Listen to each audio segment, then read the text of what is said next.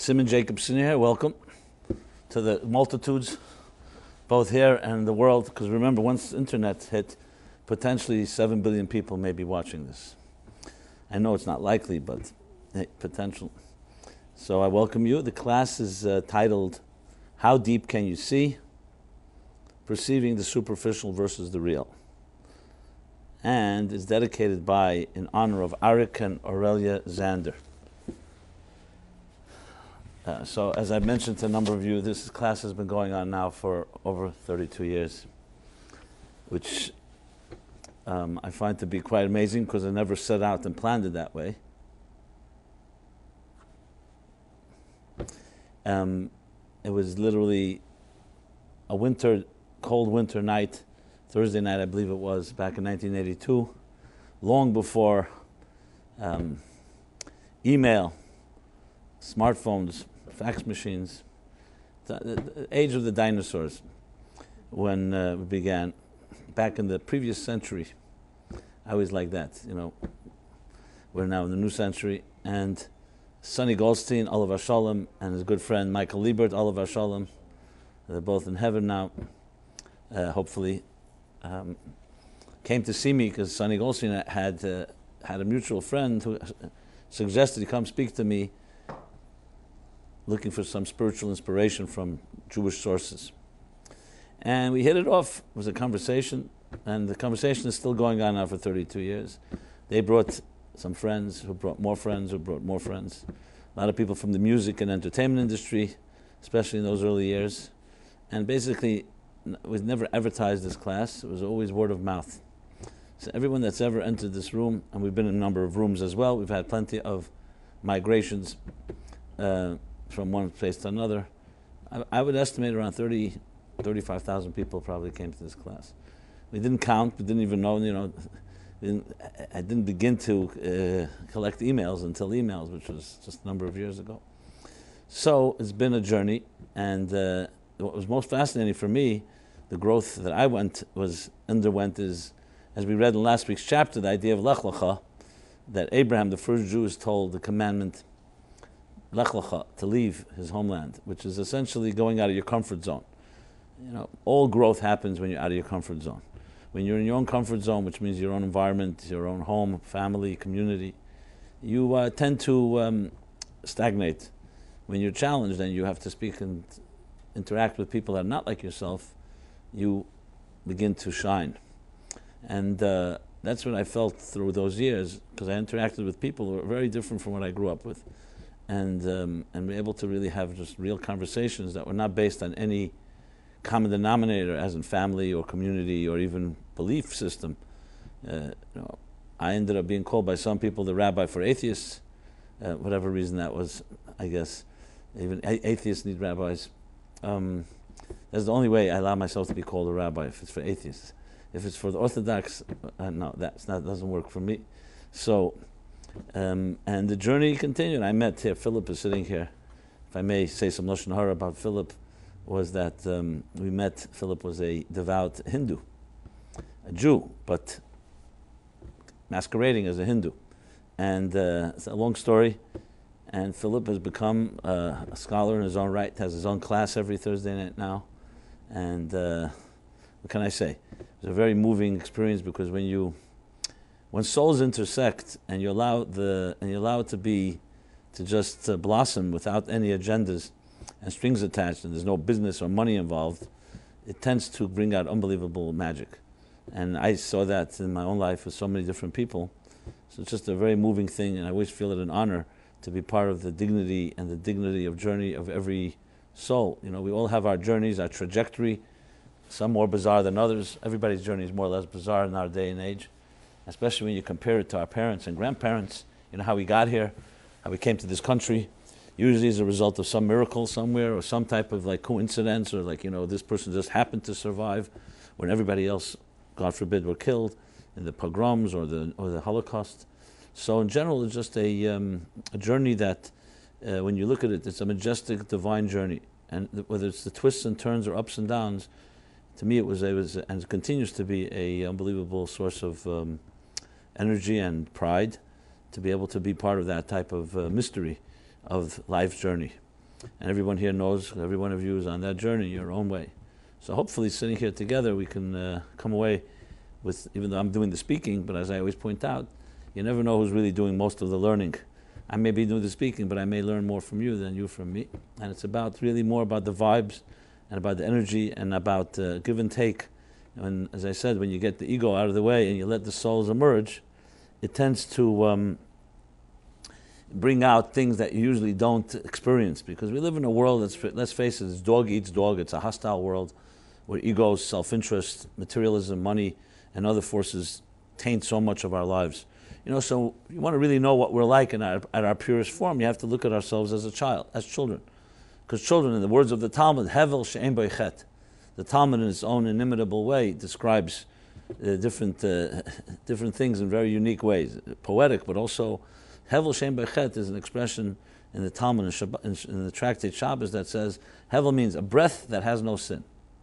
Hevel, which means it's a person who has not been jaded and not been tainted by and contaminated by the forces of egos and self-interest and basically duplicity and all the other factors that so many of us experience, especially as we grow into adults, including fears and insecurities and inhibitions and all the stuff that we're busy trying to unravel.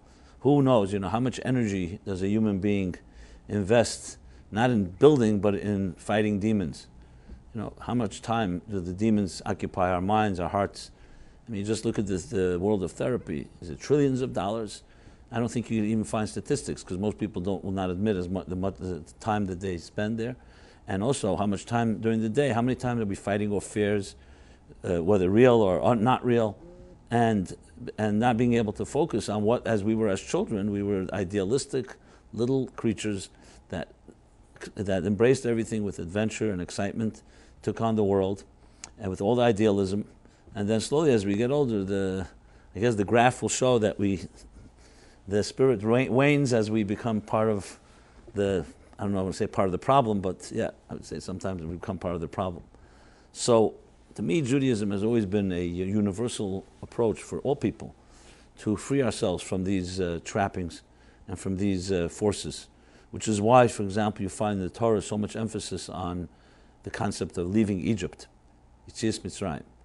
Not just Passover, that we commemorated in the Seder, an 8 days holiday, but literally every day, tens if not hundreds of times, we mention Zeichel Yetzias Mitzrayim. Zeichel Yetzias Mitzrayim means to remember our leaving Egypt. We say it in the Shema, we say it in the prayers, and it's there everywhere. So many mitzvot, more than you may even imagine. Even Shabbat is connected to leaving Egypt. Why is that so fundamental? As the Talmud puts it, in every generation, and some say every day, one has to envision as if you left Mitzrayim. Now, many of us have never been to Egypt. Why should we have to? Our ancestors were there, fine. It's something you remember. We commemorate. We thank God for getting freed from that God-forsaken place. But why is it important to relive it as if we're leaving Egypt right now? And the answer is, if you know the Hebrew, it's very simple. It's because Mitzrayim in Hebrew means limitations. It means constrictions. It means constraints, inhibitions. Basically, Mitzrayim symbolizes much more than a country. It symbolizes every type of limitation, any inhibition, any force, any fear, insecurity that traps us. That's what Mitzrayim is. So it's not just remembering something that happened so long ago. It's about an experience that's happening right now. And every moment, if not every day, we are experiencing, we are commanded, we are compelled to leave our limitations. What else, what better way to define life than trying to free ourselves of the forces that, the gravitational pull of the material world? In one word, it's called transcendence. Transcendence is the essence of every search and every journey, whether it's the journey that we call love and romance, whether it's sexuality, whether it's traveling, whether it's any form of entertainment. Everyone is looking to transcend the quotidian, the wear and tear of the daily grind and the routines and patterns. All that is Mitzrayim. So you fill in the blanks. Every one of us has a Mitzrayim, and therefore it's such a cornerstone of Judaism and cornerstone, frankly, of all type of growth. And Lech Lecha, when Abraham left his homeland at 75 years old, as I discussed last week at length, that was considered, as the Arizal says, the beginning, because Abraham's leaving his homeland would ultimately lead to the rest of the events that ultimately led the Jews to Egypt and finally leaving Mitzrayim. So when you think of it that way, Judaism takes on a whole different context, a whole different significance, because it's really our journey right now. And to me, that's the bottom line. It's always been the emphasis of this class, which is the relevance. What is the personal and psychological, emotional relevance of these ideas? And it's only when you are able to find such relevance that, number one, you'll be able to find a passionate connection to Judaism, and number two, you'll something that you'll want to pursue instead of something we do out of obligation or guilt or responsibility or just plain habit. And frankly, you don't like to be negative or critical. Today, if you divide the Jews into two groups, the affiliated and the unaffiliated, most of the affiliated, I would say, it's not necessarily a spiritual journey, it's a culture. You know, you grew up with it, I grew up with it. You do things, like every culture has all kinds of habits and routines and rituals. And the unaffiliated don't find any relevance, and they have their own culture. Any group you go to all need this thing called relevance. Finding the personal, as I said, emotional relevance of Torah teaching. And hence, the topic tonight is related to this week's chapter, because last week's chapter was Abraham's journey, and this week's chapter is Abraham's vision. The chapter is called Vayera, where God appears to Abraham. This is the first time you have so-called the appearance of God to a human being. I mean, you have it somewhat in the Garden of Eden, but there it doesn't say he appeared. There you see they heard God's voice, so on. So before we get into the details of this, obviously the big question, as I just asked, is who cares? What is the relevance of this story? It happened 3,800 years ago, 3,700 years ago. A man at 99, 100 years old, who determines to circumcise himself, following God's command, and God comes to visit him. And from where we learn, by the way, the laws of visiting the sick. We learn it from God coming to visit Abraham as he was healing in the sun in the desert of Eleni Mamre, where he was sitting in front of his tent. And just for I've discussed this in the past, but I just want to mention it because it's always a very powerful lesson. And then what happens next is Abraham looks up and he sees three nomads wandering, three nomads traveling in the desert. And he turns away from God and greets them. He did not know they were angels at the time. He thought they were Arabs.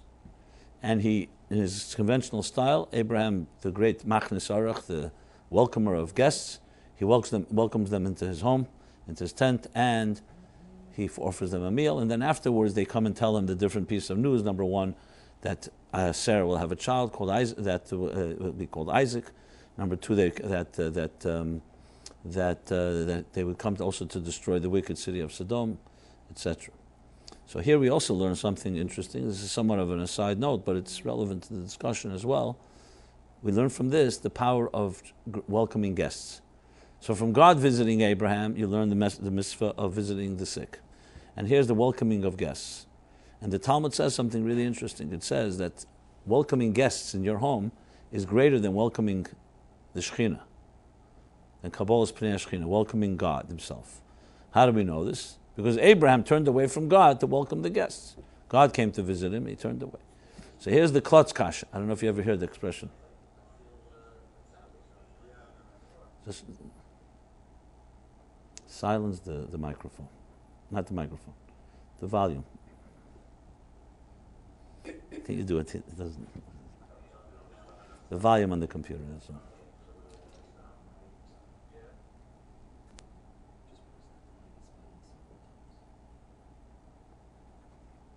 Okay, so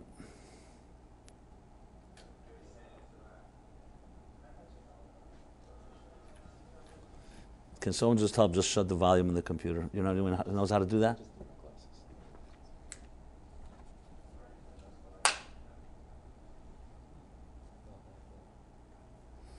So the question, the klutz kasha, which means the obvious question is asked. We derive this lesson from Abraham. But how did Abraham know? How did Abraham know? God comes once in history to visit someone. What chutzpah do you have, the nerve, to turn away from God even if it's a regular guest, someone comes to visit you, it's a little rude to turn away from that person and go, with all good intentions in mind, to go turn to others. And here it's God coming to visit him, and here Abraham turns away. So the obvious answer is, because turning to guests was not turning away from God, it was another way of experiencing God.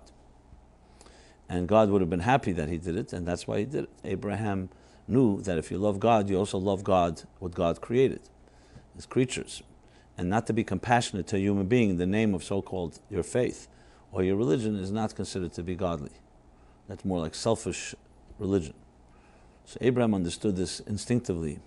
We learn it from Abraham, that greeting guests, therefore, is greater than greeting God in the sense that it's a deeper way of experiencing the divine, because it's not just about you. Like there's the famous analogy, they say there's two types of people. When it gets cold in the room, you can put on a fur coat. That's called a tzaddik in pelts. Or you can light a fire. I mean, not in an arson type of way. I mean, in like a fireplace. The difference is, when you put on a fur coat, you get warm. No one else does. When you put on a fire, you light a fire, everybody gets warm. And that's what Abraham understood. That by greeting the guests, he's actually experiencing a divine in a deeper way. But what I want to talk about, this topic I've talked about a number of times in previous years. It's all archived. If you're interested, you can find it all online, on YouTube or on our website, meaningfullife.com. But what I want to discuss is the vision itself, Vayera, this appearance of the divine, which of course begs the immediate question, what does it mean to see God anyway? You know, we hear about this a lot. God appeared to Abraham, to Moses, to this one, to that one. Did you ever see God, any of you? You know, is it even possible to see God? What is the significance of this? So there's actually a story with one of the Hasidic Chabad Rebbes, the fifth Chabad Rebbe, Rab Shalom Zavber, who, when he was a child of 5-6 years old, that's the way the story is told, 5-6, he went in, his birthday is on the 20th of Cheshvan, which will be next week, a little more than next week, but it's the same week of Vayera, this chapter. And he went to his grandfather, who was the Tzemach Tzedek, the famous Tzemach Tzedek, for a blessing for his birthday. As he walks into his grandfather's room, he begins to cry. He begins to weep. And his grandfather says to him, "Why are you crying?" So he said, "I just learned in the Torah that God appeared to Abraham. And I'm crying because why doesn't he appear to me?"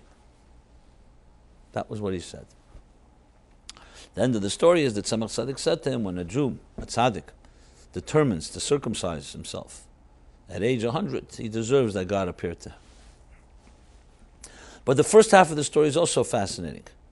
You know, most people, if you see them crying, usually it's because they're in pain, or they may have stubbed their toe, or someone insulted them, or some type of other sad circumstance, a loss, a death, sometime. But how many people do you know will just cry because God didn't appear to them? I mean, we hear sometimes about tears of joy. Tears of joy, that something is so powerful it just brings you to tears. And there's something I'm sure all of us experience at times. You can just burst out in tears for no apparent reason. Actually, my book, Toward a Meaningful Life, I opened up with that line. That sometimes when you burst out in tears for no apparent reason, that's the voice of your soul. I mention it because a number of years after my book was published, someone pointed out to me that Kirk Douglas has a book called Climbing the Mountain, his own personal biography, and he writes about his own journey, of course, born Jewish, but didn't live Jewish for a long time, and then later in his life he began to explore it. But what happened was he had a stroke. And when he had the stroke, he was basically paralyzed part of his body, and he couldn't stop crying at the time. And then he quotes and he says, and I didn't know, why am I crying like this? It wasn't like I was crying in pain. I wasn't in pain. It was just, I used to just cry. And someone gave me a copy of Toward a Meaningful Life. He writes this. And I was reading, the opening line is, have you ever burst out in tears for no apparent reason? This is the voice of your soul. She began wondering, is this the voice of my soul? And I began climbing my mountain, and hence the name of his book. You know, I'm just sharing it because how a line affects someone. Now, actually, I took the idea from the Arizal. The Isaac Luria, the great mystic, 16th century, Tzfas, maybe the greatest mystic of them all, says something very fascinating, that in the 10 days of Tshuva, which is the 10 days between Rosh Hashanah and Yom Kippur, which we're coming from last month, it says, someone that does not cry during those days, their soul is not complete. Which opens up a whole new dimension of what tears are. The Zohar says that when Rabbi Akiva would hear secrets of the Torah, Zolgu ein of Dmat, his eyes would drip with tears.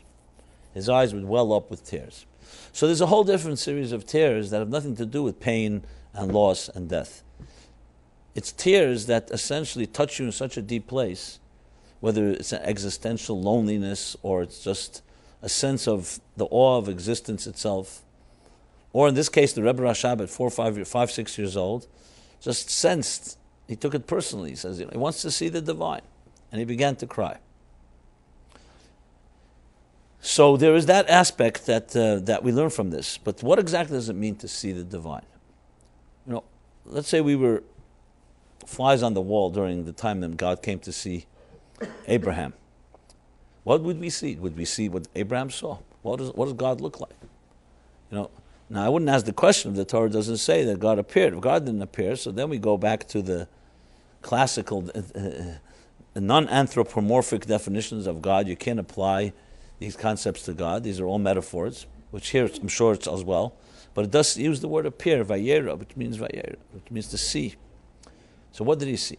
So let's go back to the story of Abraham himself, which again, if you read closely, is actually the story of our own lives.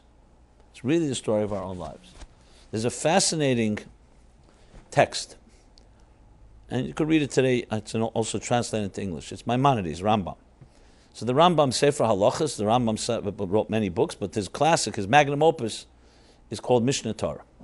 And the Mishnah Torah, so he codifies, he's the first codifier of Jewish law, because if you know the Talmud is written as almost like an informal conversation and dialogue between the scholars and the sages. And like in any good dialogue and discussion, it goes off on tangents and comes back. It's like a very big, as I said, an informal transcript of their discussions. The later scholars, like the Rambam being one of the first, or the first, codified it and gathered all the different parts of the Talmud and divided it into sections. So all the laws of Shabbos, for example, are in Hilchos Shabbos. All the laws of Yom Kippur, Hilchos Yom Kippur, etc. So though the Talmud also has tractates that are subject-oriented, you have a tractate called Shabbos, but if you read the tractate in Shabbos, the primary theme is Shabbat. But there's a lot of discussion about many other things because, as I said, in a dialogue in the academies, this was a transcript and a documentation of the entire discussion. So the Rambam has a section called Hilchos Avodah Zarah, the laws of idolatry. And this first chapter is a fascinating chapter to read. Just it's an unbelievable summation of history, actually, of how human beings evolved in their thinking. And briefly, you can read it on your own, but briefly what he says is that in the beginning of time, human beings who were far less corrupt, they sensed that there was a higher reality called God.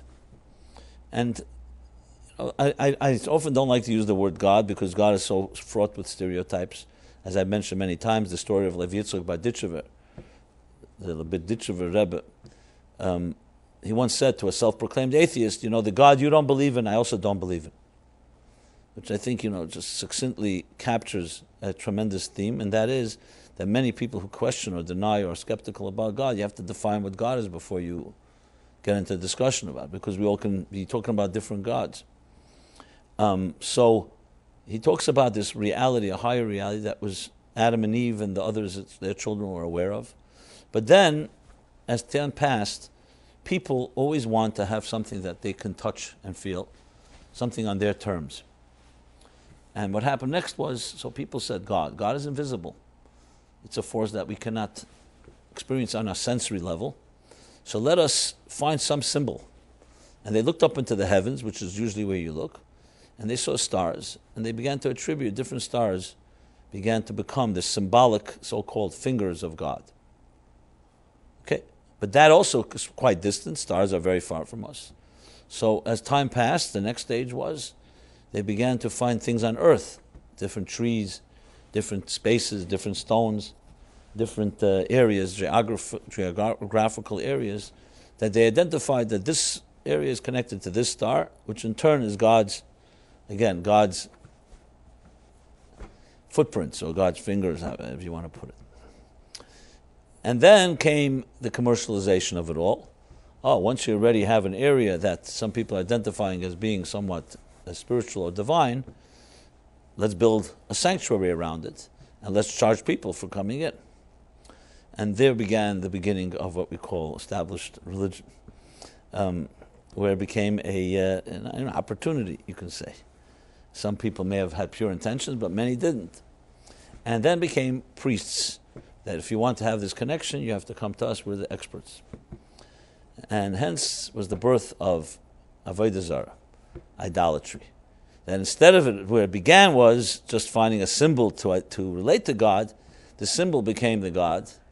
And now it wasn't even the stars anymore, it was items and everything. It began the worship of stones, of trees, sun worship, moon worship, star worship. Evdei kechavim mazalis is what we call it. You have to read it, it's very interesting how he describes it all. And he says this became the modus operandi, this became the standard of life and belief systems in the first few thousand years, until came Abraham. Abraham was born in the year 1948 from creation, from Adam and Eve, exactly 20 generations after Adam and Eve.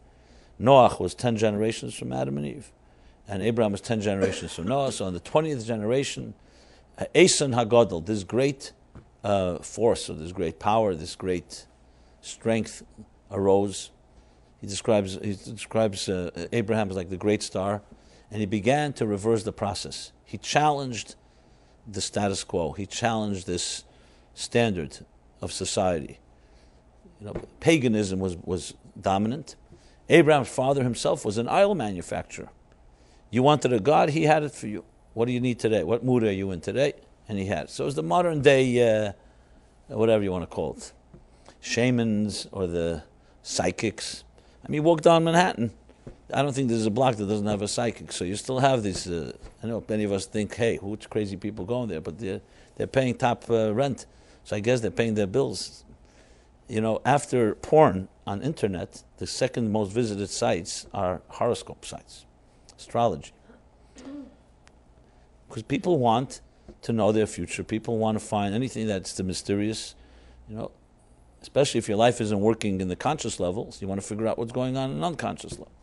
Someone once came to the Rebbe and asked him about different dreams, dream interpretation. Now we have that in the Bible. Joseph was a dreamer. And the Rebbe smilingly said, first let's figure out what to do when we're awake before we get to our dreams. Especially as the Talmud says, you dream about what you think about by day. So the point being is that when life is out of control, we become more dependent, so to speak, on the exotic.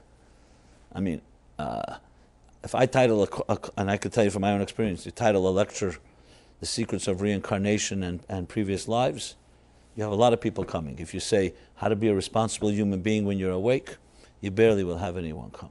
You say, the Kabbalah of dreams, the Kabbalah of anything.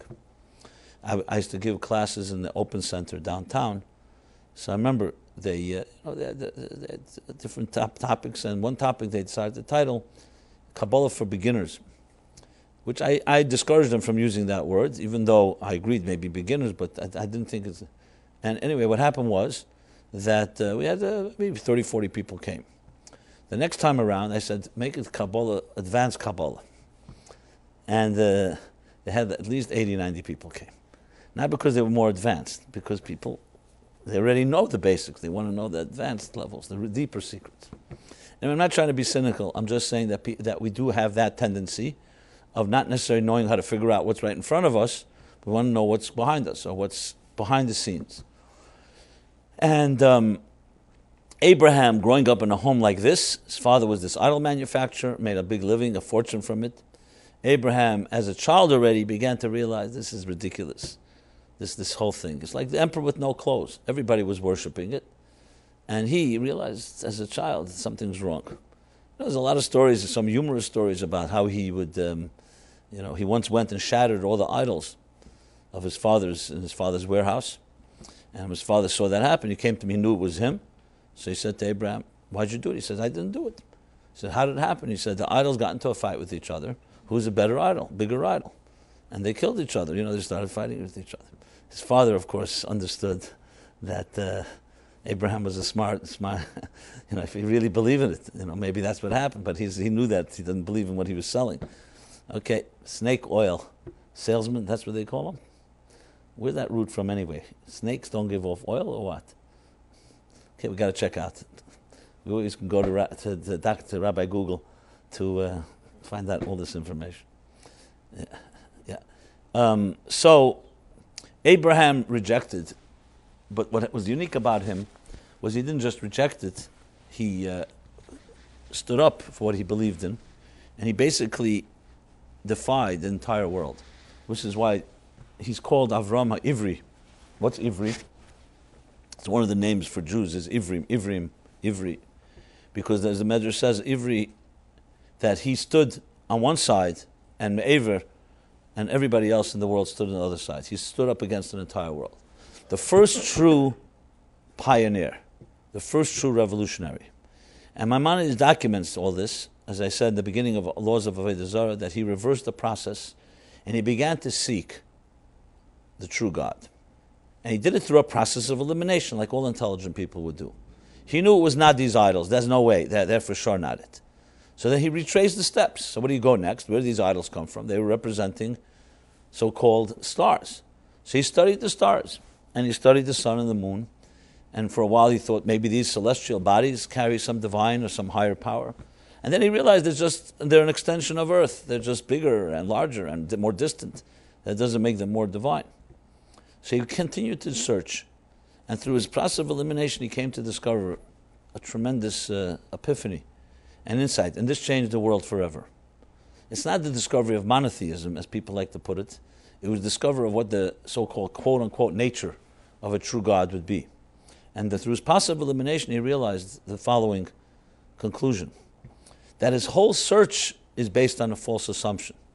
Because if God is reality, and we are God's creatures, then what are we doing? We're looking for God. What do we want? God as a product of our logical search? Our logic and our mathematical equations are all part of God's creation. So the whole cannot be dictated by the part. The part is dictated by the whole. So he realized that mere fact that he, in his own so-called, not the word arrogance, but in his own interest, is looking for God may be a big mistake. The way to do it is the other way around, to stop seeking, to shut down all his senses and see what emerges, to shut off all the tools and instruments and see what emerges. And that is when he had the first revelation. So Lech Lecha in last week's chapter, Abraham is leaving his comfort zone. He leaves Artzecha, Maladcha, Beis Avicha. As I discussed last week, he left basically all forms of subjectivity. 3 types of major subjectivity that define and distort our lives. One is self-interest, natural self-love, avas atzmai. We all have a certain matter of self-love which makes us biased, and therefore we have our prejudices. A second type of subjectivity is parental influences, Beis Avicha, parental attitudes, parental influences that shape us when we're in our impressionable years. And 3, finally, is Artzecha, is Maladcha is the natural inherent subjectivity, and Artzecha is social and cultural pressure, peer pressure. The influences of a community, the influences of a society that affect us. And these 3 forces shape most of our lives. Abraham was told by God, listen, you want to find yourself, to find the true you, and to find the true me, you have to get beyond all these man-made conventions that shape you. Because as long as you're defined by them, then what you're going to find are man-made gods, because you're being shaped by men or by people. So you'll find what is the product of man-made things, man-made creations. You want to find the divine, you have to shut down all these human conventions and human institutions. And that's what Abraham did. And when he shut it all down, Vayera Lov Hashem, it emerged. It wasn't, we would, in our own materialistic and a juvenile fashion, we say, okay, I see a window, I see people, so he saw God. Obviously, you can't compare it, but he saw God. he experienced divine as much as real as we experience something when we see it. Right now, we're sitting in this room here. You see me, I see you. What do we actually see? So physically, we see the body. You see the body language. You see the shape. You see the color. You see the features of the bodily features. But what's really interacting with each other right here? Is our bodies interacting, or it's our personalities? You know, when I speak now, what are you really hearing? Are you hearing my body speaking, or are you hearing my ideas, spirit, feelings? And when a person speaks from the heart, it says, Dvarim hayetzim min halev, nichnasim el halev. Speaking, words coming from the heart, enter the heart. What is that exactly? Corpses cannot communicate like that. Two chairs don't communicate like that. Or maybe they do and we don't know. You know?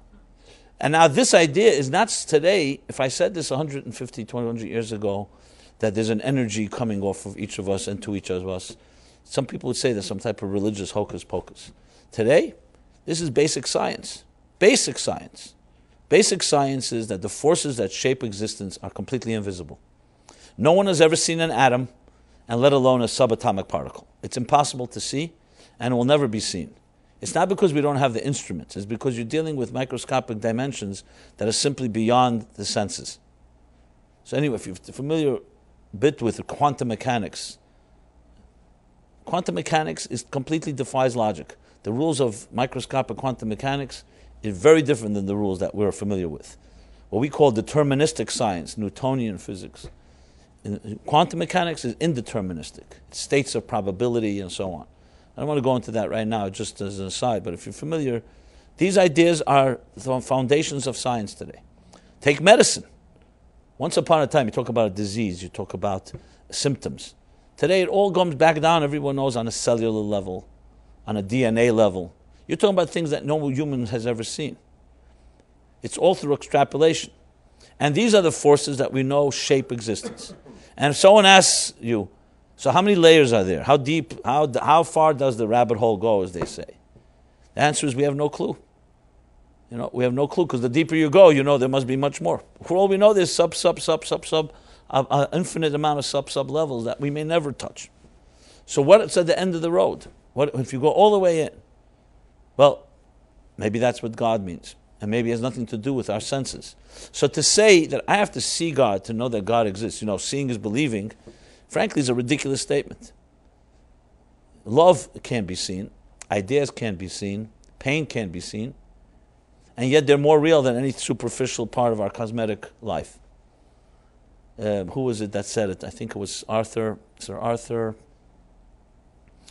He was a physicist in the 30s, 40s, 30s. And he was asked the question, how do you come to these bizarre, counterintuitive conclusions in quantum mechanics when nobody's ever seen an atom? You know, in school, the model for an atom is like a cluster of grapes with the black and white, the neutrons and the protons and the electrons spinning around. You know, if you ask any scientist, no one knows it looks like that. It's just a convenient model. It means nothing. It's just a practical model. You got to draw something. So they asked him, no one's ever seen an atom. How could you come to conclusions about things that nobody's ever directly observed? And science is based on observation, not on faith. His answer was classic, beautiful answer that can be applied very directly straight here. He gave the analogy of a fisherman who spread his net over all the seas and gathered up all types of fish, different species, different colors, different shapes, sizes, and began documenting. And then he came to a brilliant conclusion that there are no fish in the sea that are shorter than ½ inch long. I like that. And he's about to make this big announcement to the world when his little daughter tells him, 1 second, let's see the net you used. And they check out the net, and yeah, the net has spaces of ½ inch. So what happened to all the fish that were less than ½ inch? They fell back into the water. So all he has to do is add one important qualification, and that is that when you use a net with ½ inch spaces, you're never going to find fish that are shorter than ½ inch long. But you don't need a scientist for that. So in other words, it really comes down to, before you make a conclusion, to find your instruments. You want to use physical instruments, you'll see physicality. You want to see love? Only love can see love. The same Rebbe Rashab I mentioned before Another story, he was once a child, he was playing with his older brother who was named Rab Zalman Arn, the Razah. And children play what they see in their home. Their father was a great Rebbe, so they played Rebbe and Chassid. The Rebbe Rashab, the younger one, dressed up as a Rebbe, and he ended up being the Rebbe. And the Razah dressed up as a Chassid, he comes in. There's a whole bunch of stories of this game they played. And Razah comes in and says to his brother, Rebbe, tell me, what is a Jew? Or what is a person? So the Rebbe Rashab answers, the little child answers, a Jew is fire. So he grabs his arm and says his wrist and says, if a Jew is fire, then why don't I get burned when I touch you? So the Rebbe Rashab answered, because when fire touches fire, it doesn't get burned. You can imagine why he grew up to be who he became. So what do you have? It all comes down to what instruments you use. You know, if you have a sour mood, guaranteed you're not going to be able to see someone else's joy. We have to be in the same type of state of mind. How many blessings may come your way? I mentioned this last week. People ask for, why is God not answering my prayers? How many blessings or prayers have been answered that you simply were not in the mood of receiving, or you weren't even aware of it? I mentioned this couple that I know that, thank God, are happily married today with a few children. But I met them when their first so-called reincarnation. I don't mean that literally. I mean their first dating scene, when they dated and everyone thought they're a match made in heaven, and they decided they're not for each other. He was building a business, she was getting a new job, and that's it. And they broke apart. And for years I didn't know what happened. I always said, people wait their whole lifetime to find the right soulmate. These guys, they were, I had no doubt. But then they decided they're not, whatever reason. Thank God, we're in the rare instances, there's a happy ending, that they re-met years later. He lost his job, business, and she lost the job, whatever. They were so distracted, they couldn't even see the blessing that came their way. So I always ask myself, I always think, how many blessings come our way that we asked for or we need, and you're not even there to see because you're looking in the wrong place, or you're looking the other way, or you don't think it's the way you exactly wanted it. You're so consumed with your own perception, maybe God gave you what you need, not what you want. So it's all about how we see ourselves and what kind of state of mind we're in, and the emotional state of being. So seeing God could very well be not about, I want to see God. I'm walking down the street, I see here this image, that image, and now I also want God on my menu. Maybe seeing God is the opposite. You have to shut down all your senses. Which means, if you close your eyes and your ears, your taste, touch, and smell, tell me, what would you be left with? So initially, whenever I ask this question, the initial knee-jerk reaction when people respond is they think they're going to disappear. I have nothing left then. No, you'll just begin the journey of discovering yourself. Because you see, you don't need eyes to see yourself. You don't need ears to hear yourself.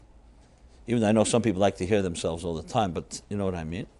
And you don't need taste, touch, and smell. Like the guy goes on a date, for 2 hours he speaks about himself, then he turns to the girl and says, okay, enough about me. What do you think about me? So that's the formula. It's two basically states of narcissism. One when he talks about himself, and one when he wants to hear about himself. You're a psychiatrist. You can analyze that further, right? Okay. So, what will happen if you shut down your senses? It's terrifying initially because you know why? Because we're completely held hostage by our senses. What we see, what we hear, taste, touch, and smell is constantly overstimulated, especially in our day and age. We rarely have experiences that are not sensory. So what happens to that whole supersensory part of your life? The things that are not visible, and they're not audible, and they're not tasteable, and the other two senses. What happens to all that? They're basically pushed aside, and you don't even think about it too much, except when you start feeling the pangs of some type of anxiety. In Hasidic thought, it says anxiety is the voice of the soul demanding attention. You've ignored me long enough, so you start getting anxious because your soul wants to be fed. But we're so preoccupied with, as I said, the hyperstimulation of the forces that seduce our senses. You can be immersed in something extremely important, life and death, and you see something that distracts you, you suddenly can completely be distracted by it. That's the world in which we live. Again, if you want to see what we are like, the best version of us is version A. Today in like smartphones or other technology, version 2 is better than version 1, and version 3 is better than 2, right? It goes better. When it comes to human beings, I would say version 1 is better than version 2. The farther back you go to your childhood, the more pure, the more real you are, the way you were meant to be. You were born an original. Don't become a copy. So you go to children. What do you see with young children? Look at them. Observe them. Full of enchantment, full of adventure. Everything is possible. Until when? Until parents and adults start slowing them down. When they're disappointed. When does a person begin to lie for the first time? We don't even remember. When's the first time you told a lie? A white lie, a black lie, whatever, a red lie, whatever they're called. How many types of lies are there? When's the first time you were duplicitous? No one's born that way. As a matter of fact, parents are constantly telling their children, don't say everything, because children say what they see. They don't have a duplicitous nature. They learn that from adults. Whenever parents come to me and ask for a blessing for their children, I always say to parents, I bless you that you should not corrupt your children too early. That's what we do. We corrupt our children. When there's so much we can learn from them, because they are closer to God than we are. That's the truth. That's why they imagine better. I heard this talk, I forgot who it was, a British educational psychologist, a TED Talk, one of the TED Talks, very good one, about education. It says something really you never would think of. Then I thought about Jewish education, of course, but what he said was he traced the roots of our, who defined the curriculum of a basic public school education today in the Western world. It was basically Napoleon and Frederick the Great, which is why it's called elementary school, because elementary is a military term. They essentially defined education to produce efficient soldiers. So therefore, the main focus in most education systems, in modern Western education systems, is efficiency. Mathematics, the hard sciences, things like arts, music, are all extracurricular subjects, hobbies that you don't. And he says that children are naturally artistic. They're naturally creative. They're not natural accountants and bookkeepers. So it may be good for the tool chest, but it's not essentially the nature of a child is to be very imagination. And he says the imagination is killed in our education system. I mean, you got to hear the talk. It's a very interesting talk. And it's not a radical talk. He just defines it in a very interesting way. And it's extremely true. And I think about Judaism, which puts so much emphasis on education and so much emphasis on our children. There's a verse at the end of Malachi, it says, and the hearts of the parents will return through their children. It's interesting. Usually we think of children being influenced by their parents. Here suddenly the parents are influenced by the children. And the young will lead. There's even an expression which some see as negative, and is negative. Chutzpah yazgid, it says in the days of the end of time, the end of days, Ikvus Mashiach, the Talmud says that there'll be chutzpah, there'll be a lot of nerve. Na'orim pnei skenim yalbinu. The young will put the old to shame. So on one hand, that's a negative, respect of the elders, etc. But it could also be a positive, because if the elders are corrupt, there's some hope and fresh air in the young people who will rebel against corrupt institutions. So you have something in our own, the child within, which each of us has, the inner child, that still remembers something that was less jaded and less corrupt, less cynical. As we get older, we start developing resignation and even giving up on many of our hopes and dreams, because you experience life, you experience losses, you see that it's not as idealistic as you once thought it was. But it's the greatest people, like Abraham, that even at age 100, they still had the sparkle in their eyes like at age 5. Because they're not defined by human beings and even the disappointments of human beings, because they connect to a God that does not age. And the soul does not age, the soul only gets younger, actually. It's the body that ages, and our attitudes become more body-like as we get older and less soul-like. Children are pure souls. They don't yet know about the body world. Yes, they have physical bodies, obviously, but they're far more spiritual than. But for them, it's still instinctive. It's not developed, doesn't have intelligence involved, but instinctively, they have a sense of truth. And it's adults that usually mess them up. So going back to the theme here, Abraham, Vayar, God appears, you know what happens? He shut down everything, and then the real truth appeared. Where is truth? How do you find the truth in anything? We look for the truth. I'm not even talking on a divine level. Let's just talk about truth in any given situation. How do you know what's your true path? You have two options. Should I go into this business or that business? I should marry this one or that one. I should travel or live here or there. Hundreds of decisions we have to make. How do you find the truth? And of course, there's situations where you may not have an absolute truth. Nothing is perfect, and you do the best. You weigh the odds, the pros and cons, and you make a decision. But let's say there are areas. How do you find truth in something? You never find it by discovering, by acquiring it. You find it by what's the word I want to use? Peeling away the layers of untruths, and truth emerges. When someone says to you, I'm going to sell you the truth, or have the truth to tell you, you can rest assured to be pretty skeptical. Look at it from a political, governmental level. What do you have? You have every fascist regime, every totalitarian despot, everyone in history what's the first thing they do when they come to power? They establish a bureau of truth and information. The communists were great at it. The Nazis were even better.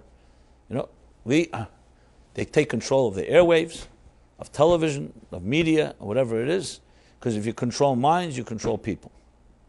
In Russia, former Soviet Union, there was no news that was allowed in there. I remember someone who came and visited Moscow, came back with an English-Russian newspaper, and without exaggeration, I saw the newspaper. It was a tabloid.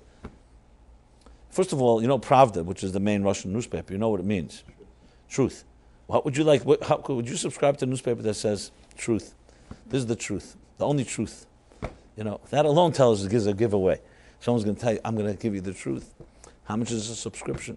And there was also a Yiddish communist paper. It was called Emes. But interesting, Emes was spelled Ayin Mem, Ayin Samach. Okay, so my guess is that the Jewish editor, who probably was coerced to do it, he hid it in there by spelling it Emes. Any Jew would see Emes, Ayin Mem, Ayin Samach. It's like trying to spell truth, False. That's what they did, Emes. So I saw this newspaper. I couldn't believe it. The headline was a big picture, a half-page picture of what? Of this burned-out town, with one flickering light, basically a dead town. And the headline was, New York, the last residents of New York have just moved out. That's it. They created a whole myth that New York has become abandoned. And this is what they fed their people. They say Radio Free Europe was one of the powerful tools that gave the Soviets information from outside. What's the point? The point is a Bureau of Truth and Information, you can rest assured it's not true, because it's men trying to control the truth. Who owns truth? Nobody. How do you know when something is true? Because it resonates. It's not someone's giving it to you. It's always inside of you. It's a question, how many layers are blocking it? Resonance. When you hear a song and it touches your heart, no one has to convince you that song. Now, of course, there's manipulation. People can manipulate. There are good con artists. But real truth always resonates. It resonates from a very deep place. When the greatest compliment you can tell someone is, what you said is nothing new. I always knew it. I just didn't have the words for it. Because truth is inside. And this is a medrash. The medrash says, why did God give the Torah, his great gift, the divine mandate, divine wisdom, divine truth, to the Jewish people? You know where he gave it to them? In the heat of the Sinai desert. Now, if you want to give somebody a very special gift, where are you going to give it to them? You take them to a nice, cool restaurant, and nice ambiance, nice environment. God could have taken them to Jerusalem, each Alexandria, Rome, Athens. I don't know. There's a lot of nice cities around. Took them into a wilderness. Who knows what the heat is that time in the morning? It's probably 110, 115 degrees, maybe more. No one ever documented it, by the way. Did you ever find, Philip, anywhere documentation what the weather report was? Here everything's weather reports today. We don't even know what the weather was when they received the Torah. Check it out. Find out what the weather was. Weather.com. Find out, 3,348 years ago, whatever. Okay. Well, we didn't. I guess more important things were happening than the weather, and it was definitely hot. That's for sure. The heat. why would God take them into such a, hostile, uninhabitable place to give them the Torah? So many reasons are given, but the one that I want to mention is because it's a mokum hefker. It's no man's land. Nobody lives in the desert. So no one can lay claim to the Torah. God was trying to prevent that anyone should come and lay any copyright and intellectual property claims. Because if he gave it to Jerusalem, rest assured the Jerusalemites who know how to make a buck would say, every time you learn Torah, you have to send us 1% or whatever royalties. This way God gave it in a place that is, because truth does not belong to anyone. Even though I don't like Woody Allen's cynical jokes, but this one works here, so I might as well use it. So he has that classic one where the guy comes to the rabbi, Rabbi, I hear that the Torah has all the truth of life, and absolutely. Will you teach it to me? Sure. How much will it cost? How could I charge you? God didn't charge us. Moses didn't charge us. How could we charge you for the Torah? So the guy's doubly impressed. He's getting the truth. It's free. What do you get for free like that? Something free? It's not truth. Well, they said, this is Woody Allen, so you understand the punchline is a little different. So they sit down, of course, the Torah is in Hebrew. And the rabbi says Hebrew lessons will be $20,000. So that's what God did not want. So he gave the Torah in the wilderness. Yeah. And the wilderness, nobody can lay such claims. It's a tremendous lesson because it took thousands of years for governments and for institutions to embrace the concept of the Bill of Rights that we all have inalienable, divine endowed rights. The freedom of speech, freedom of press. Thomas Jefferson famously said, if I had to choose between a free government and a free press, I would choose a free press because without that there's no free government. So in other words, it's freedom of expression. I remember a number of years ago, it was Seder, Passover Seder, so we all know we asked 4 questions at the Passover Seder, right? So, being a troublemaker from time to time, I thought of a new question, a 5th question.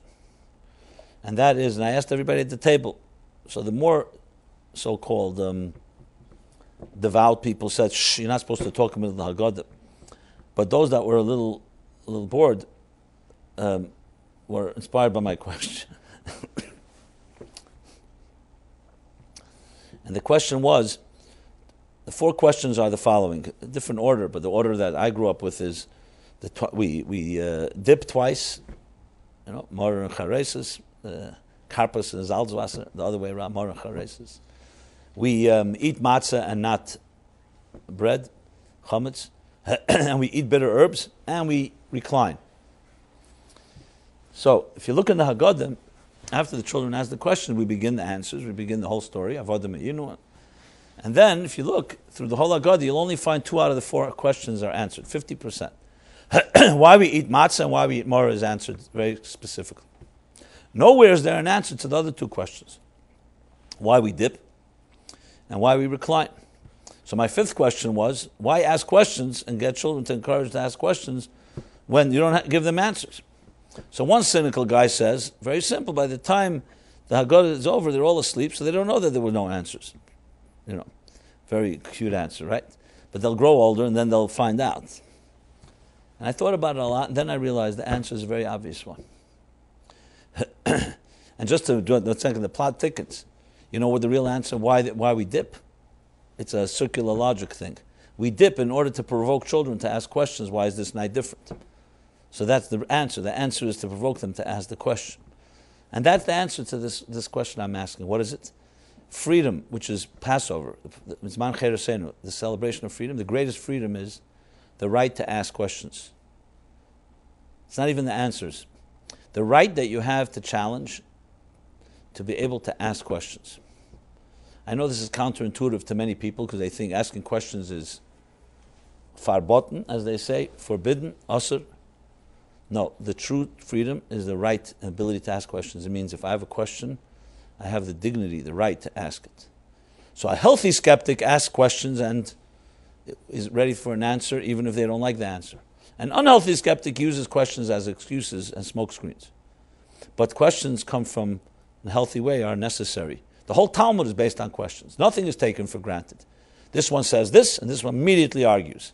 And then a counter-argument and counter-argument, back and forth, back and forth. And that's what we educate our children from youngest age. Ask questions. You'll find the answer. Shailas chacham chetzi tshuva. The question of a wise person is half an answer. Very many people spend half their lives looking for an answer, but you're really looking for what is the question. Frame the question the right way, and you're halfway there. So going back to this, what is truth? Truth is not owned by anybody. Truth is divine. God is the only one that's true. Each of us has a part of God within us, so there's a part of truth within us.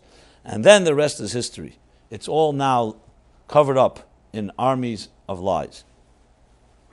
Churchill said during World War II that during war the truth is so precious you have to surround it with an army of lies, which is deception, subterfuge, decoys, and so on. So truth is inside each of you. The Talmud says that every one of us was taught the entire Torah in our mother's womb. I find that to be literally a revolutionary statement. That means everything you need to know, the compass for life, that you'll need to know how to navigate your life, is all inside of you. It's embedded in your psyche. What happens upon birth, the Talmud says, an angel comes and says, shh. That's why we have a cleft over our lip. And we're made to forget. But the Alter Rebbe, the Baal HaTanya, asks, what's the point of teaching and then made to forget?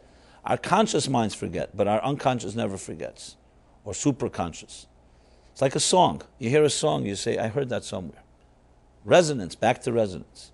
So truth is divine. It's not man-made. Good teachers, good parents, healthy people will help us peel away the lies, the distortions, all the forces that cover up real truth. And then it emerges and you know it when it's there. It's like when you have that thing, that epiphany, you know. What Abraham came to when he peeled everything away. This is how he discovered God. Not by looking for him, but by doing the opposite.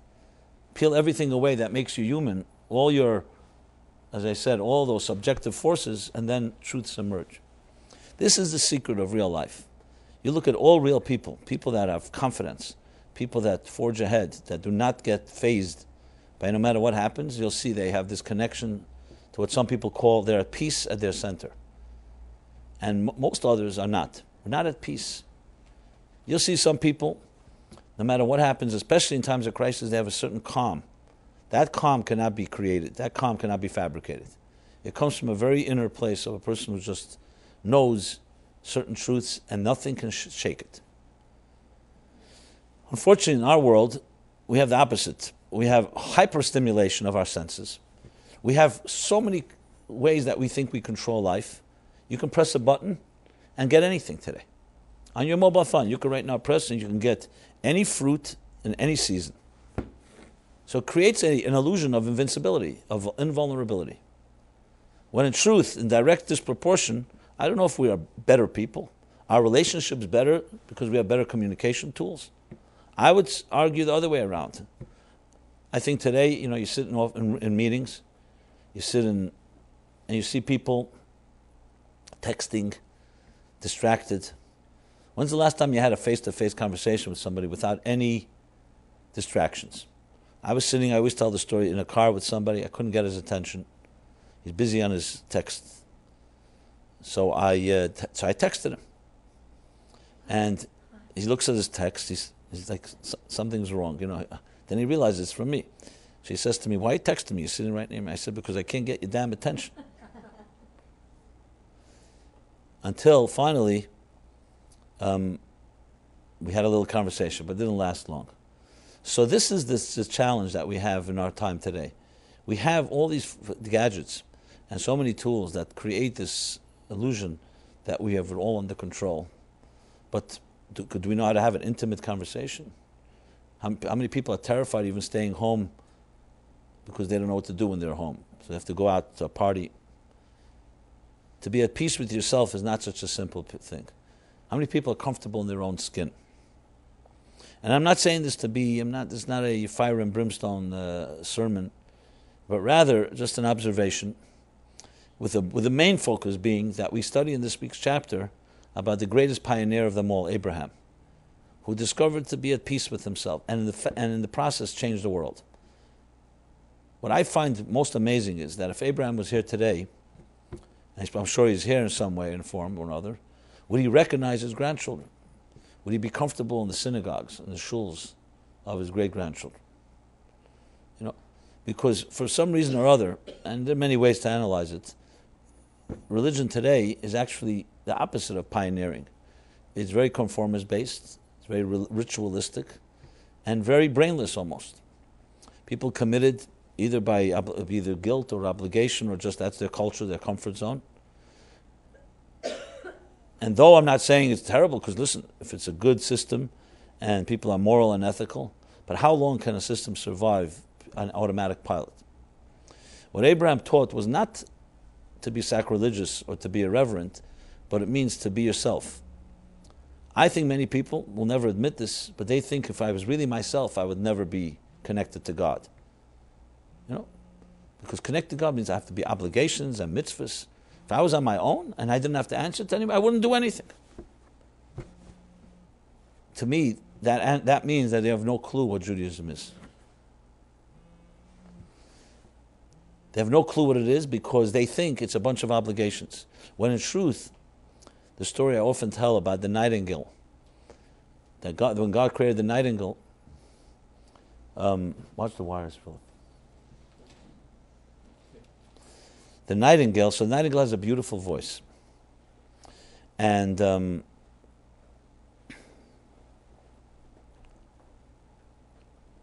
the nightingale said to God, thank you very much for this beautiful voice you gave me. But I need tools, I need weapons to protect myself from predators and enemies. So God offered the nightingale, I may be perched on a branch, serenading in the night, and an animal searching for a good meal, suddenly attracted to my voice. Give me something to protect myself from my enemies. So God offered the bird a beak, a sharp beak. A beak is somewhat of a defense. The bird examined the merchandise and said, for a beautiful, elegant bird like me, a nose like that, no. Okay. So then God offered the bird a set of claws. Again, sharp claws. Again, the bird rejected for the same reason. It's not becoming. So finally, God said to the bird, okay, I'll give you a set of wings. Knafayim in Hebrew, wings. The bird looked at the wings and said, something, I don't understand you. The master of the universe, you created the world with such elegance and design. I have enough body weight as it is, and you give me 2 extra pieces of flesh, make it more difficult for me to escape. So God, of course, said to the bird, no, little bird, these are called wings. And when you learn to use them, you can soar and fly away from any enemy. And I've used this story a number of times. So, when you look at, ostensibly, at Judaism, Torah mitzvahs, it's full of obligations. You may not even know the extent of how much it regulates. Everything in life. From the moment we wake up till we go to sleep. Even as you sleep. We're always responsible. How we're born, how we die. Love, sexuality. What we eat, how we eat. It even controls, frankly, it even tells you how to cut your nails. And what shoelace to tie first. You didn't know that, I'm sure. Yeah, and it gets even more detailed, especially you get to the laws of Pesach. So someone can think, if you're just to step back a moment, what is this? A body of unbelievable obsession of details. And what's the meaning behind it all? It's just burden, it's extra weight. That's when you see the material, the body side of Judaism. But then there's the soul, there's the wings. If you're able to see how these are tools and wings that help you fly to places you can never reach on your own, that's a whole different story. How many of you have taken music lessons, play instrument? Okay. It takes years of discipline, which frankly is not comfortable. But you learn a language.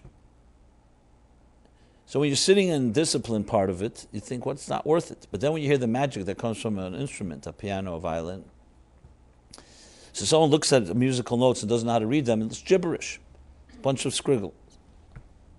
But then you suddenly see someone play it, and you see, wow. Someone offered you 100 pounds of stones, carried from here to here, and then it belongs to you. Most of us will reject it. What do we need stones for? But if someone said 100 pounds of diamonds, everyone would say, give me 200 pounds. Now 100 pounds of diamonds don't weigh more than 100 pounds of stones. I'm sorry, the other way around. They don't weigh less. But the value overshadows the effort. And that's the secret. Understanding Judaism as a set of wings of music that can lift you to places you can never reach. Then the details are just the method. Those are the instruments. Those are the tools. Those are the methods, the methodologies. And that is the key element of finding really what truth is about. So when someone is able to connect on that level, everything changes. So if Abraham came here today, what would he see? He'd see definitely people following, circumcising their boys like Abraham did. Brisha shel Avram Avinu, olav shalom.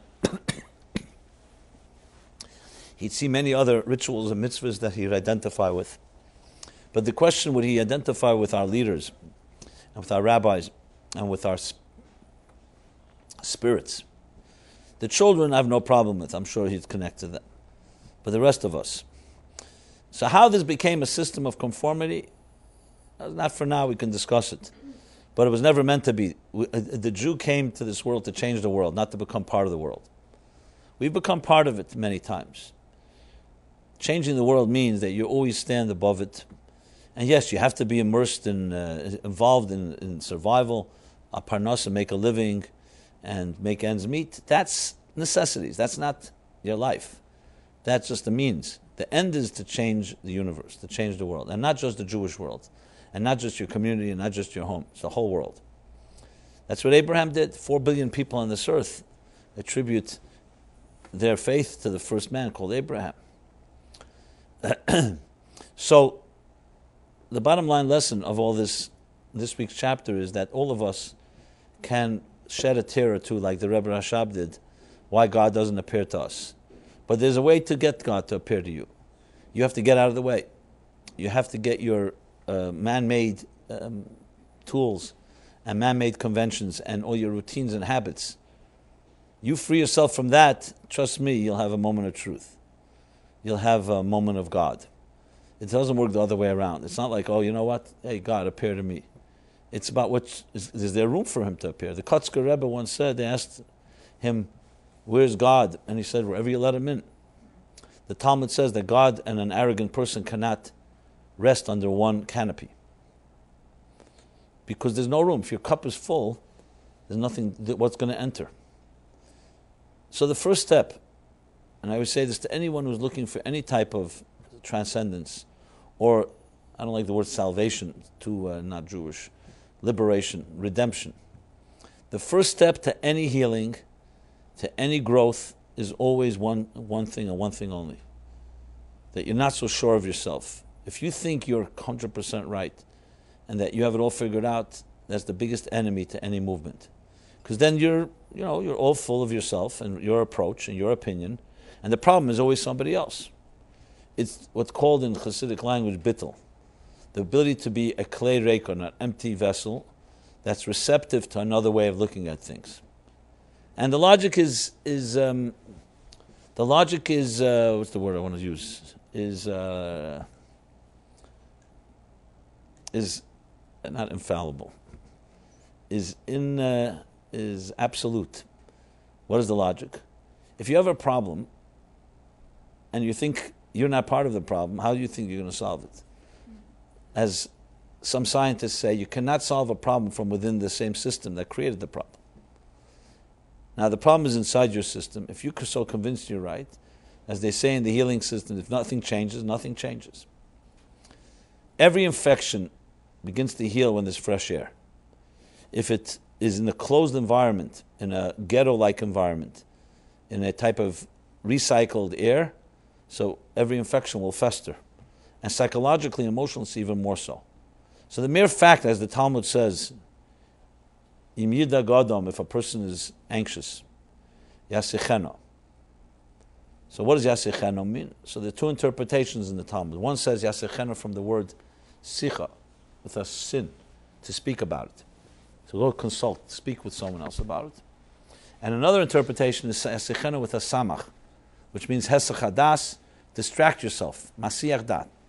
Distract yourself from it. So the Rebbe Marash was once asked the question, aren't these two interpretations contradictory?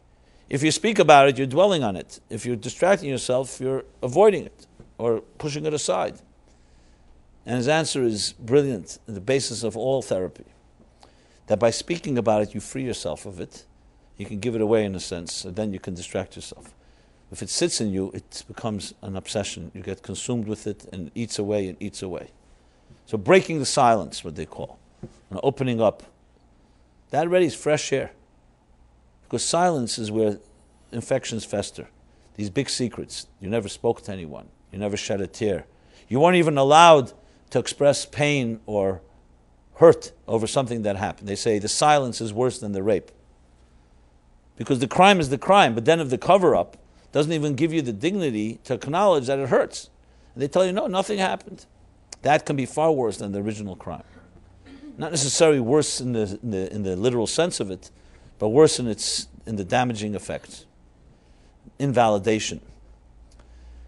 So it all begins with a lech lecha, to get out of our comfort zone. And when you do that, you have your path to God.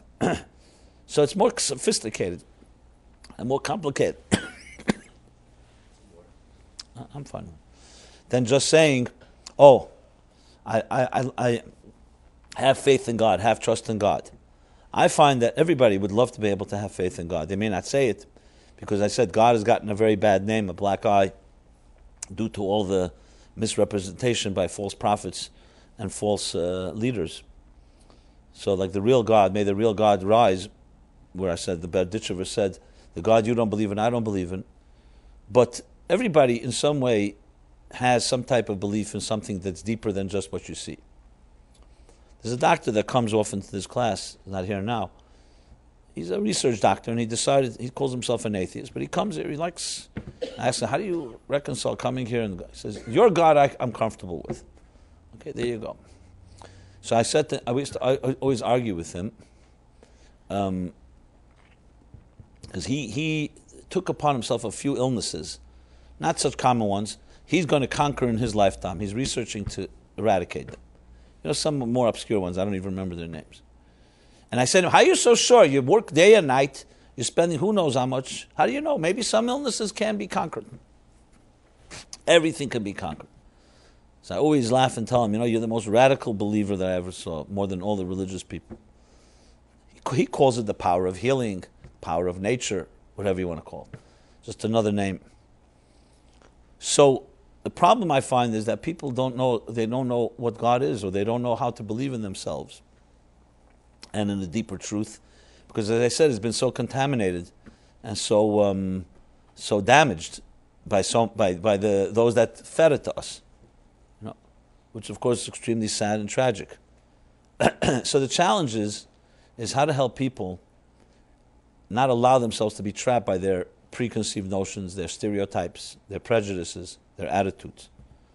And not imposing it on anyone. It's about helping people just find comfortable ways to access a deeper dimension of themselves. And that includes, of course, cleaning the passages, clearing the so-called blocked arteries, and with resonating messages that you can work with and slowly build. And as you begin to breathe again, or breathe fresh air again, every infection and all your past can be addressed. I'm not trying to suggest it's so simple, but it's not just, okay, have faith in God, believe it. That's good. But we have blocks. There are reasons we have difficulty with God, because we have many blocks to what is true, what is pure, what is divine. Too many things have happened in our lives that don't let us relate to purity. Look, let's be honest. Someone went through school, whatever school it is, and then the people you thought were heroes and role models, you suddenly realize they're lowlifes. Or you see different disappointments, hypocrisies. For an impressionable teenager or impressionable child, these are devastating moments. They may not be devastating in pure firepower at the time, but they devastate because they create they jade you. They create a certain cynicism. Oh, you know what? I can't trust anybody. All that I believed in. Thank God, I could tell you my own teen years, I never had this problem, not because because I never trusted anybody in the first place. So I never got disappointed in anyone. But I had friends that really were shattered.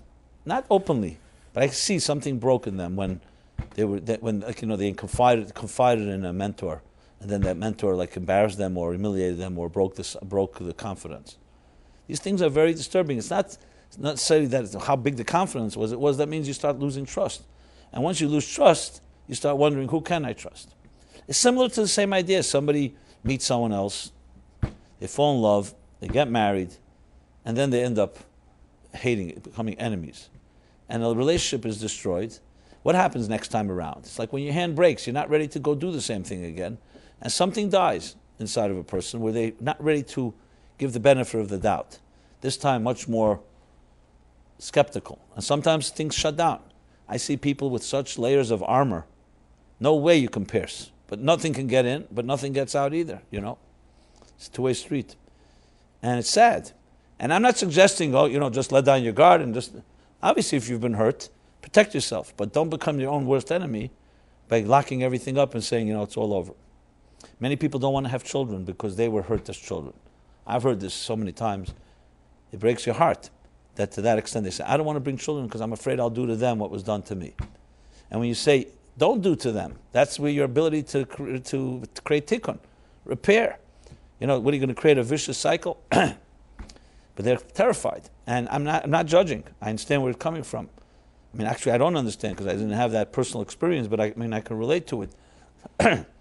So what do you have to do in a situation? You have to find deeper levels inside that person that they should have the courage and strength to. You can't just say, it's foolish. What you're saying, it's not foolish. It's coming from a real pain. But you have to find deeper strengths that are deeper than the pain. It's like dig deeper. But this is all hard work. This is the essence of why we need God. To me, I don't believe in getting into empirical arguments about God. For every proof there's a God, you can always bring a proof there's no God. Those that believe in God have to deal with the Holocaust and evil and the good things happening to bad things happening to good people, etc. But there's something else about God that's far more than just a mathematical or a scientific proofs. And frankly, let's be honest, and even if you could mathematically prove God, you want a God that's a product of a mathematical equation? That's what God we want. We want a God that put us here, not we put God here through our mathematical equation. That's what Abraham discovered. He's going to define what God is. If God is really God, God defines us. We don't define God. It's like the Torah says, God created us in His image. We don't create God in our image. That's the whole difference between idolatry and self-worship and worshiping something greater than us. The real argument that I make is not really an argument. It's about experiential. If you're not going to trust in something that's greater than us, tell me, how are you ever going to get out of any real situation that you get stuck in? Maybe we are damaged goods. Maybe we are ultimately irreversible problems. Maybe, I grew up in a home where a guy will argue, or a girl will argue that I grew up in a home that was very destructive, and I don't want to bring children into the world. What hope can you give them? But if you tell them, you know what, there's a God, there's a soul inside of you that's deeper than all the pain, it gives you something to hold on to. To me, that makes it worth it. I don't know if this is a so-called scientific argument, but it's definitely a practical one. Because it means we can hold on to something that's greater than us. And when you can hold on to something that's greater than you, that is, in an existential world, with all its hostility and pain and survival of the fittest that we live through, is a ray of hope. And I have no doubt that's why Jews are here today, because they held on to it no matter what. With all the persecutions and all the genocides and all the expulsions and all the discrimination, they always had something, as they say by Hasidim, when you're tied above, you don't fall below. You don't have something above, how can you not fall? The great Roman Empire, the rise and fall of the Roman Empire, all the great empires, they had nothing above. So all they had was what they had. And then it ran out, like anything. You could have millions of gallons of fuel, but then it runs out. Everything material runs out. When you have that spiritual connection, it actually is immortal and eternal, and in some way makes you eternal. Not necessarily that you live forever, but your beliefs live on forever. And it's not you, it's your children. And if it's not your children, it's your grandchildren. When we believe in Mashiach, the logic of it is so beautiful.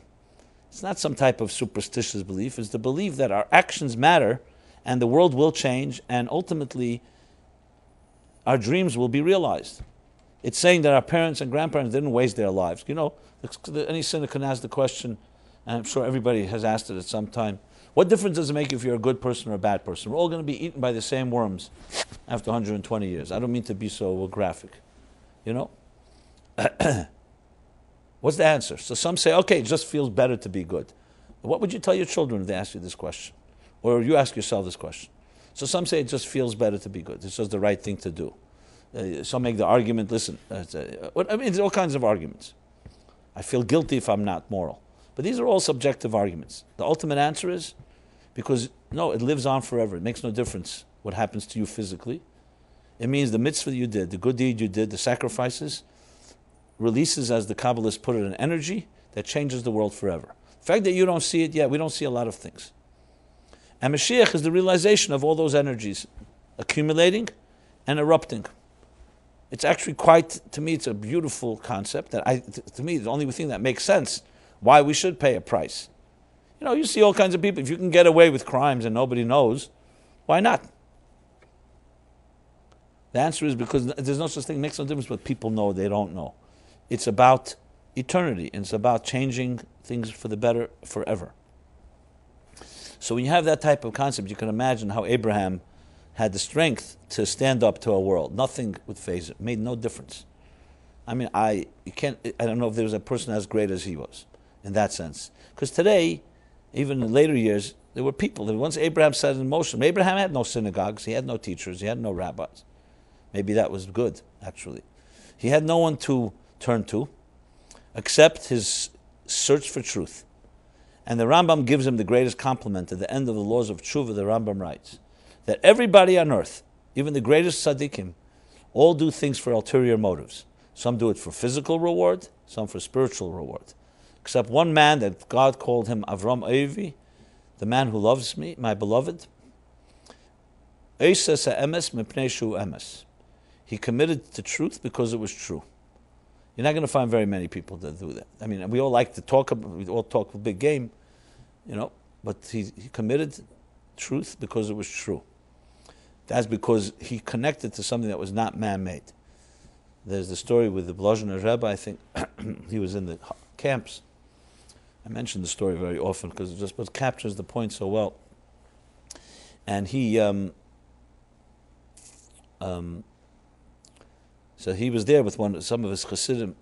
In this particular concentration camp, the Nazi commandant there, the commander there was, whatever they're called, they were all cruel. He had his own cruelty, and he had this game he liked to play. He had the Jews dig trenches, deep trenches, wide trenches, and said whoever can jump over this trench lives, and whoever doesn't is shot. And so-called the game began. So one of the Hasidim says to the Rebbe, you know, enough of this torture and this humiliation. Let's just allow ourselves to be killed. It's over with. And the Rebbe said, no, as long as we're alive, we have to do everything possible to stay alive. We don't know God's plan. And the game began. And in the havoc and the mayhem, nobody knew what happened, who lived, who died. Anyway, a few months later, the camps were liberated, and they both survived. They met later, and the Rebbe says, the Chassid says to the Rebbe, you're not a young man. How did you jump over that trench? He said, well, I closed my eyes and I held on to the kapota, to the coattails of my father and my grandfather and my great-grandfather, and gave me the strength to jump over. And then he turned to the chassid and said, how about you? How did you jump? He says, I held on to your kapota. I held on to your coattails. The greatest strength a person has is the humility to know that ein chavush mater esatzmei, that no one in fetters, no one that's tied up can untie themselves. We are all fragile human beings. It makes no difference how much you've accumulated, how many connections, how much money. We're all fragile human beings. The only thing that frees us is when we recognize it and we realize holding on to the coattails, holding on to those that was great, standing like midgets on the shoulders of giants, continuing a tradition that's been here for thousands of years, and holding on to that is what keeps us going even when it's difficult. You'll see across the board, anyone that goes through difficult times, why some people get shattered and some people make it? Somewhere you dig and you'll find something they're holding on to. It may be in their genes from their parents, it may be friends, it may be something in their belief system. I mean, talked about logotherapy. Viktor Frankl, who studied Holocaust victims and survivors, he was there. That was he built a whole psychology of logotherapy based on what? Man in search of meaning. That he said that more than anything else, it was those that had meaning and purpose. Even if they didn't know what the purpose was, even if it was tragic, because the Holocaust was tragic, are the ones that in some way were able to make it. It's not because they found a reason for the Holocaust, God forbid. No one knows why. But they recognize there's a deeper destiny, there's a higher meaning to everything in life. And those are people who hold on to that kapot, to the coattails. And never underestimate it. You know when it's hardest is when things are going well. You think, hey, I don't need anybody. You know, I'm a self-made person. That's when it's hardest. When things are not going well, obviously everybody's reaching and trying to lean on someone. But when things are going well, that's when you have to be wise to fortify and build those foundations. And foundations like roots. Deep roots create beautiful fruits. It's my original rhyme. Nothing special. But that's how it is. So a tree is the only thing that grows in two directions. Deep down and right up. And the deeper down it grows, the higher it grows up. That's the secret. So thank God, we had a great-grandfather called Abraham. We have his genes. So somewhere deep inside you have an Abraham waiting to be released. And now it's up to us to get rid of the layers that block his emergence. So God should bless everybody to have the strength, the courage. And this maybe is one of the reasons we read the Torah and we stick to it every week. Not just to read what happened, but we have something, Eitz Chaim Hi Lemachzikim Ba. It's a tree of life to those that hold on to it. Simchas Torah, we clutch it and dance with it. And all the time we embrace it. It's like holding on to something that's greater than we are. And allowing it to carry us. Knowing that this Torah from God traveled with us through the generations. It's exactly the same Torah that Moses wrote thousands of years ago, letter by letter. He wrote it handwritten, and every Sefer Torah is handwritten exactly compared to a Torah before it. It can't be photocopied, faxed. It has to be proofread by a previous Torah. It's amazing. Every Torah. In any type of synagogue, any denomination, it's the same Torah scroll with the 304,807 letters. And we count. Sefrim. Why are they called Sofrim? Because we count. We know the exact number. So, God should bless us all. Each of you have a week that you can build those foundations, whether it's a class you go to or it's another commitment. The things that keep you going are the things you commit to that are stronger than you are. And then they hold you more than you even hold them. And we will have a class, of course, next Wednesday, as usual. If I don't have your email address, please leave it so we can stay in touch. I send out also a weekly email, which I'll be happy to send to you. And Philip, who's here, gives his Thursday night class. If anybody's interested, just get in touch with our office. Meaningfullife.com is the website. And myself and my whole team are here in any way, as I said at the opening, we intersect. It's a great honor to be part of your journey, and I hope you feel the same about myself and what we do. And hopefully we continue this journey for many healthy years. And remember, you have to be influencers. The more you influence others, less you'll be influenced by them. So, mashpiyim, to give. Givers, not just takers. And that requires a certain, you'll see, the best givers are the people who are very secure and confident with themselves. Those that hoard and have to constantly play defense are usually not so secure. Anyway, it should be a very blessed week. A week, hold on to your coattails, not your coattails, someone else's coattails. And until next week, everyone, have a good week. Thank you very much.